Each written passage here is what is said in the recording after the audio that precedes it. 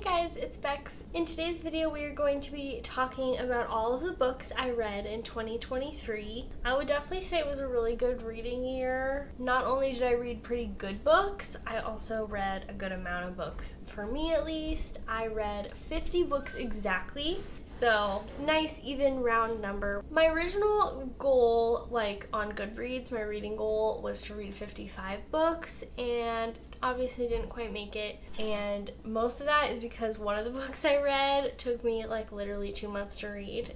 It was the only book I read in those 2 months. But that is okay.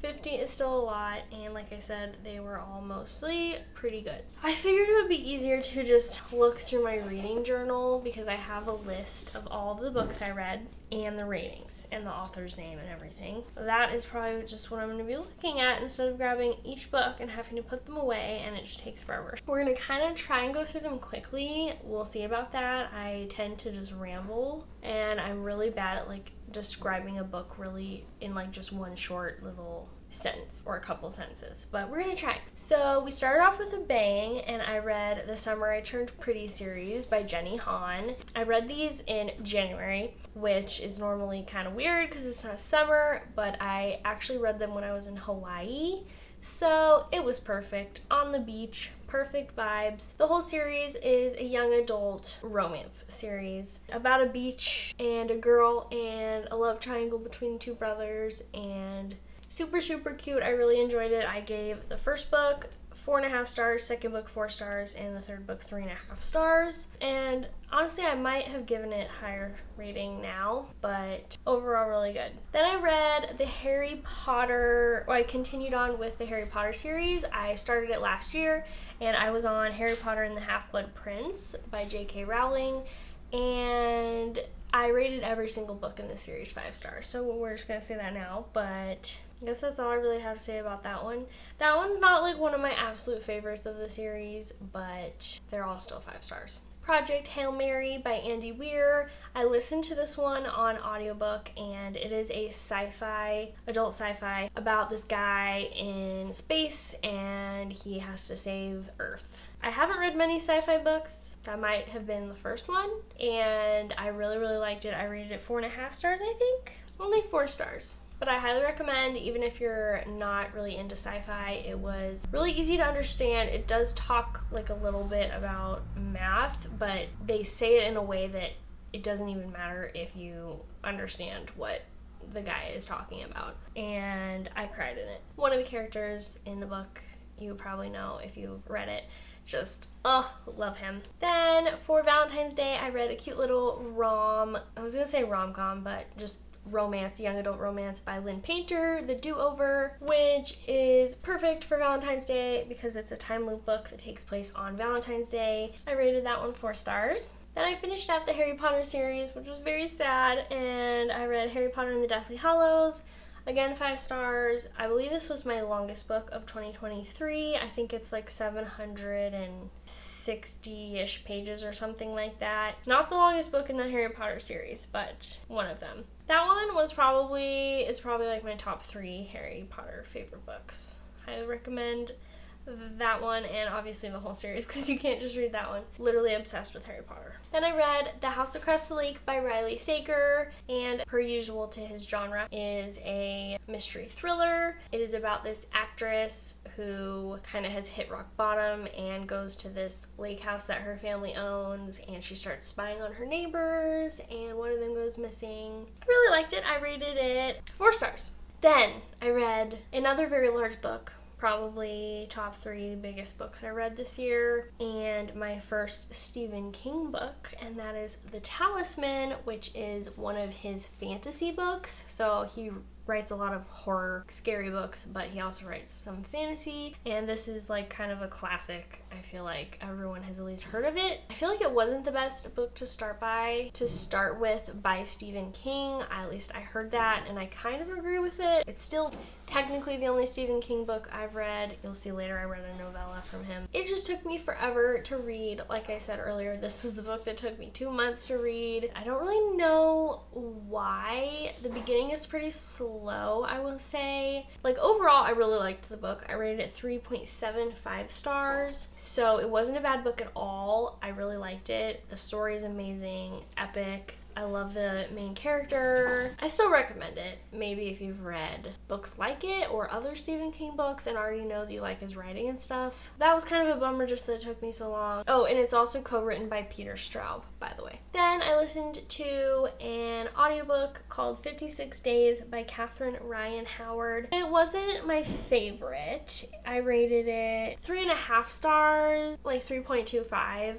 really, which honestly, thinking back on it, is one of my least favorite books of the year. Probably my top 5 least favorite books of the year. Did I say it's a thriller already? About this girl, and it takes place in COVID times, and she meets this guy. So like no one really knows that they're together because of COVID. So it's kind of like the perfect opportunity to commit a crime basically. And it's like then and now timeline, and it just wasn't my favorite. Then I listened to another audiobook, The Hunting Party by Lucy Foley.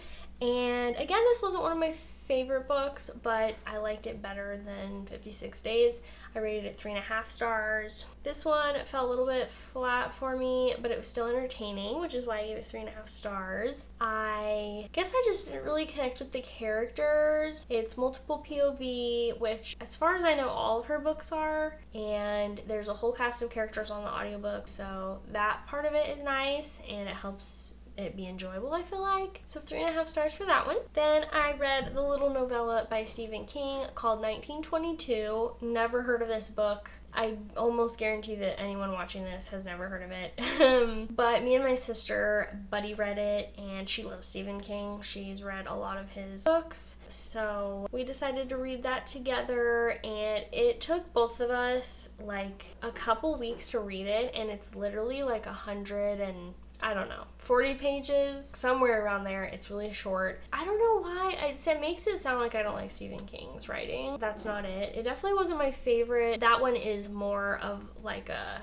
horror-y book. Like, it's not super intense or anything like that, but there are some scenes that leave you a little icky and stuff like that. Dance of Thieves and Vow of Thieves by Mary E. Pearson. I rated Dance of Thieves, the first one, 4.5 stars, and Vow of Thieves, it was so close to being a 5-star. It was 4.75, which is very specific, but that just felt right to me. It didn't quite feel like a 5-star read, but I highly recommend the series. It is a young adult romantasy, enemies to lovers. People say it's like kind of the blueprint of enemies to lovers, which I think it was one of the first romantasy enemies to lovers that I've read, so perfect. The fantasy is pretty easy to understand, and absolutely recommend that duology. Malibu Rising by Taylor Jenkins Reid, which was my second Taylor Jenkins Reid book. I listened to, again, some authors for some reason. I just listened to their books, and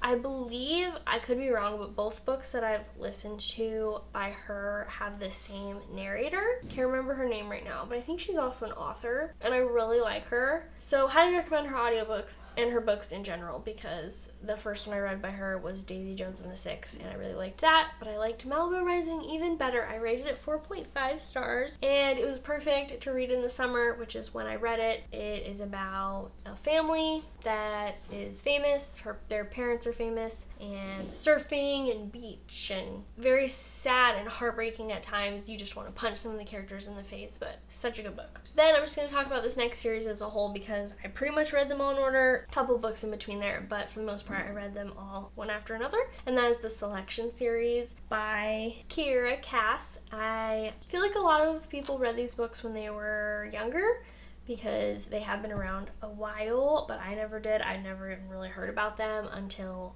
BookTube, which is kind of crazy. But they are young adult romance with a little bit of fantasy involved. There's some like parts of their society that is, or is it more like dystopian?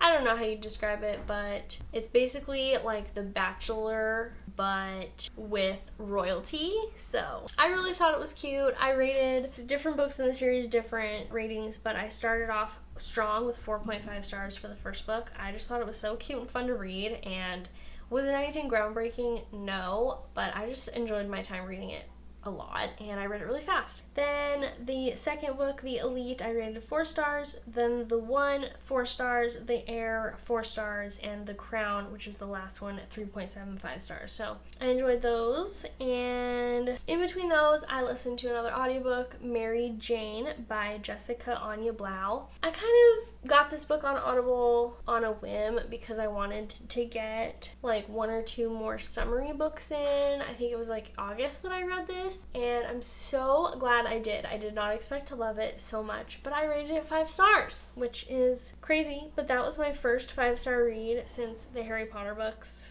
So it was only my third 5-star read of the year, and it was August. So I don't know. I had a lot of like 4 stars before that, but this book was so good. It is like a literary fiction about this young girl, Mary Jane, and she goes to nanny for this little girl, and the family that she nannies for is just way different than her own family, and it kind of opens her eyes and shows her a different kind of love and family, and it was really heartwarming, and I really liked it. You should definitely read it. Then I had another 5-star read, which was a romance, and that was Better Than the Movies by Lynn Painter. I listened to this one too. It is a young adult romance. I think she does those so well. I've only read 2 by her so far, but I really enjoyed them both, especially this one. This one just had me like giggling, kicking my feet. Absolutely love the love interest, Wes. He is just like such a nice guy, and the book was just adorable. Then I started a new series, Red Rising by Pierce Brown. I got this book for my birthday in August and read it pretty soon after I got it because I was so excited. This is a young adult that's up for debate kind of sci-fi series. There's a trilogy, the main trilogy, and there's also books after that are kind of in the same world. But this is the first one of the trilogy, and it is about, I'll just say that people compare it to the Hunger Games but in space, because there's like a competition between a bunch of teenagers pretty much fighting to the death, and it takes place on Mars. Oh, and I rated that 4.5 stars. Layla by Colleen Hoover. This is one of her thriller books. I don't think she has very many. I've only read her thriller books, and that is Verity in this one. I don't know if she has any more. I've never read any of her like romance books, but I really loved Verity. It's not in this video, but that was like the first book that got me into reading again, kind of. I also got this one for my birthday, so I read it. I will say I liked it more than I thought I was going to. I think I just heard not the best things about it, but I rated it 4 stars. I would categorize her thrillers, though, as like romance thrillers because they do involve romance, and I would say it's a decent portion of the story. Like the thriller aspect kind of revolves around the romance. If you like both of those genres, then you might like that book. Then I read One Italian Summer by Rebecca Searle. I didn't really like it. 3 stars. I listened to it on audiobook. Thank God, because I probably would have DNF'd it otherwise. I feel like my rating system is weird because 3 stars means it's like not a bad book, and it wasn't, but the main character was just so annoying to me. And I think the only reason I rated it 3 stars even is because it takes place in Italy, Positano, Italy, and I felt like she did a really good job at painting the picture of being there, and it really made me want to go there. And I was like Googling pictures of Positano, Italy to like get a good idea of where the main character was. That's probably only why it was 3 stars, but I didn't really like it. The main character was annoying, and the story in general was just meh.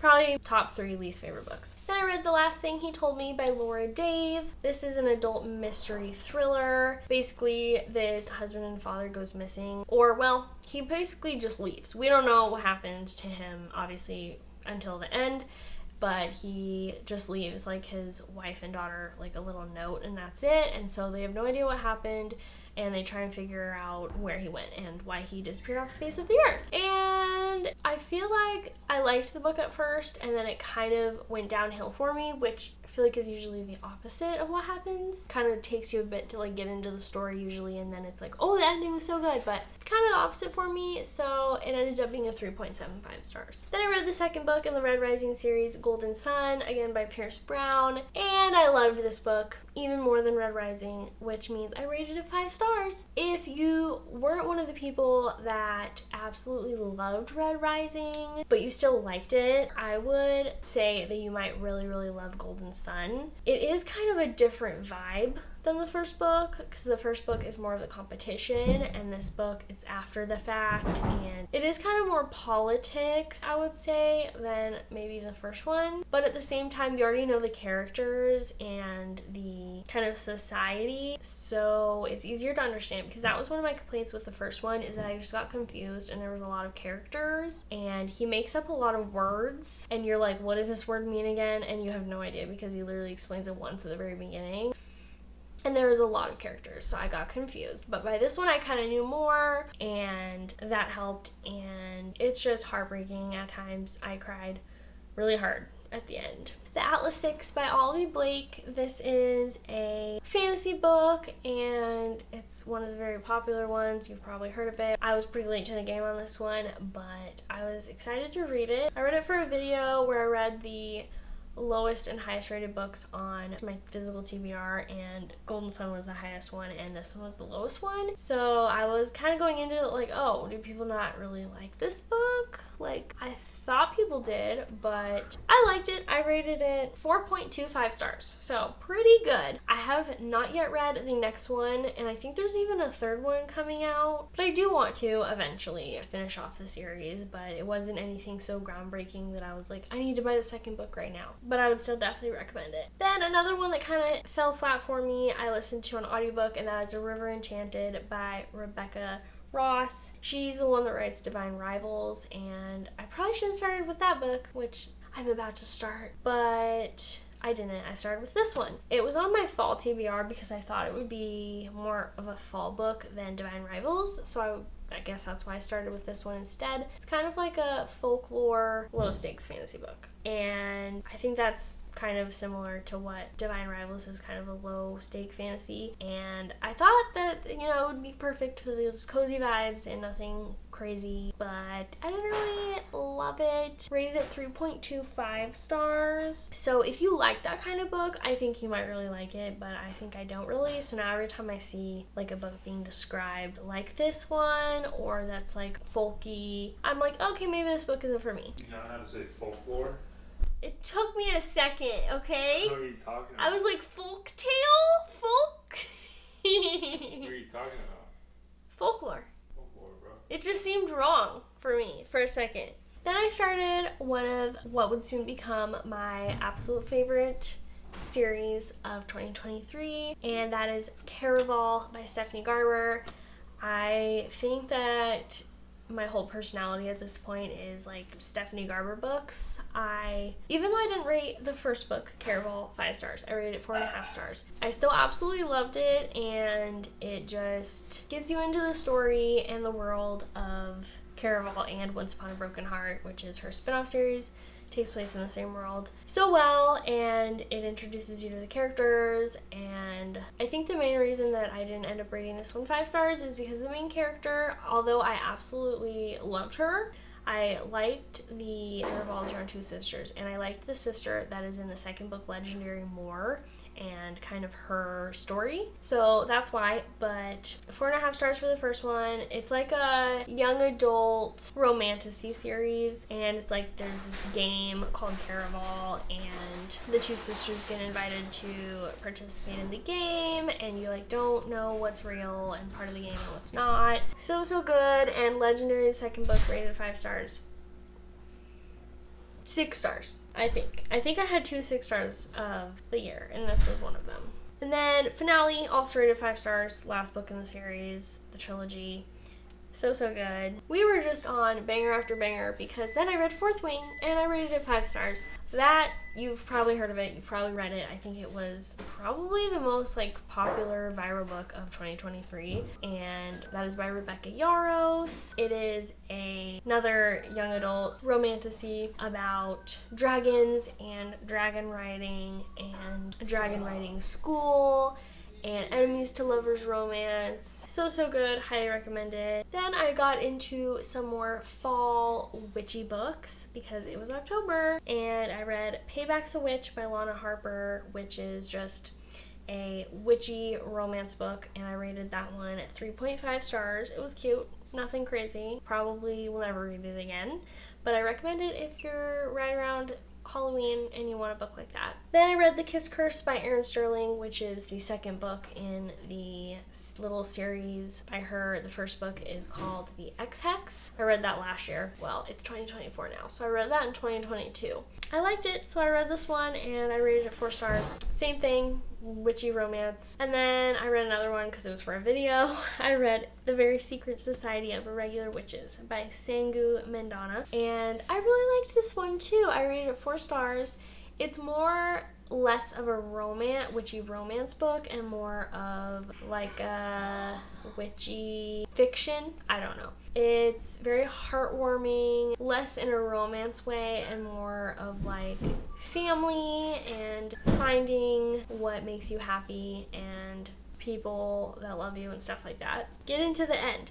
Then I read In My Dreams I Hold a Knife by Ashley Winstead, which is a mystery thriller, and I rated that with 4.5 stars. I really liked it. I liked it more than I thought. I didn't really know, like I thought I would like it, but it surprised me. It's kind of like a dark academia because it takes place at a college, then and now timeline. The then timeline was when these friends were in college, and the now timeline is when they're at their 10-year college reunion. And when they were in college, a murder happened to one of their best friends, and the now timeline, they're pretty much unraveling a bunch of secrets and information and trying to figure out who killed their friend because it was never solved when they were in college. So 4.5 stars. Then I read one last witchy book. I listened to this one, and that is In the Company of Witches by Aura Lee Wallace. And this is like a cozy witchy mystery book. It fell a little bit flat for me. I rated it 3.25 stars. Again, I think I would recommend it if you like kind of slower paced cozy book for the fall time that involves witches and magic, but it wasn't my absolute favorite. I wasn't super invested in the mystery aspect, which is pretty much the main aspect. Then I started another favorite series of 2023, and that is the ones, I don't even know if you can see them, Once Upon a Broken Heart series. These books are all front and center because I love them. Stop! Once Upon a Broken Heart by Stephanie Garber. It is another trilogy by her, the spin-off of Caraval, and so it takes place in the same world but different characters mostly. One of the characters in the Caraval series is one of the main characters in this series, and he was one of the favorites, so very glad that she made a spin-off series mostly about him. And just so good. The fantasy, the romance, the slow burn, everything. I rated it 5 stars. Or wait, it says I rated it 5 stars. I really thought I rated it like 4.5, but either way, it was amazing. Then, continuing with the series, The Ballad of Never After, the second book, was my probably only other 6-star read of 2023. I just keep saying this, but I absolutely loved it. Perfection. And then very shortly after it was released, the third book, A Curse for True Love, I read, and I really liked it as well. I only gave it a 4.5 stars because it didn't have enough kind of what I'd been waiting for the whole series between the main two characters, Evangeline and Jax, but overall still loved it and still will recommend the series for the rest of my life. And in between those 3 books, I listened to 2 audiobooks, and the first one is The Guest List by Lucy Foley. This is the second book by her that I was talking about earlier that I listened to, and I liked this one better than The Hunting Party. I rated this one a 3.75 stars. So I don't think her books are my absolute favorite like mystery thrillers. This is a mystery thriller, but I do still think they're fun. The plot twist at the end, or really just what happened and the kind of secrets that came out, I thought were just a little bit too much of a coincidence to be realistic, and it was just a little bit unrealistic for me in my opinion, but it was crazy. I will give Lucy Foley that. It was crazy. Then I listened to The Night Circus on audio by Erin Morgenstern, and I'd actually started this book earlier a little bit in the year, but I was listening to it through my library and my hold expired. It's kind of a longer book, and so instead of like buying it, I just waited for it to come back to be my turn and finished it, and I probably shouldn't have because I didn't like it.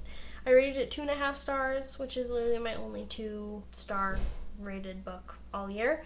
So it was probably my least favorite book of the year, which is kind of sad because I was really excited to read it. I'd heard really good things, mostly, but I think I'm part of the minority that just thought it was too slow, too boring, not very much happened. I felt like I was waiting, like, the whole book for something to happen, and it just never really did. The author's writing was very pretty, and the narrator, I think, did a really good job, but it wasn't for me, so that was a bummer. Then I read another new release, Iron Flame by Rebecca Yarros, like right after it came out, and that is the second book in the Empyrean series, I think it's called, the Fourth Wing series. This book was just really big. It was like 600 pages, and there's a lot of words on each page, so it took me a little bit longer to read, and I just think overall it was a little bit too long. But overall, I really liked it. I rated it 4.5 stars. I think a lot of people didn't really like this book, and I didn't like it as much as Fourth Wing, but I still really recommend it, and I'm definitely going to continue the series. Then the last 4 books I read were all holiday, Christmassy books. First one being In All Holidays by Christina Lauren. My first Christina Lauren book.